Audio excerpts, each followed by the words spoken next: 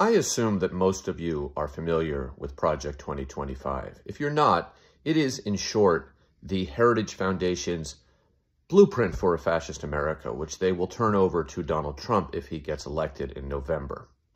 If you want to find more about it, you can go to the Heritage Foundation site and search for it. It's 900 pages, so there are various summaries of it online. But it is an agenda to strip away civil liberties, to take away people's rights, and to turn America into that kind of Christian fascist nation that so many in the MAGA world would like to see. Fortunately, Project 2025 is not very popular among Americans and American voters.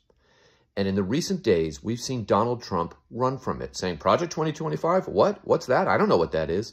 He does know what that is. The Heritage Foundation is staffed by people who worked for Trump in the past and will go back into the administration if Trump wins. Project 2025 is the blueprint for American fascism, is the blueprint for the next Trump presidency.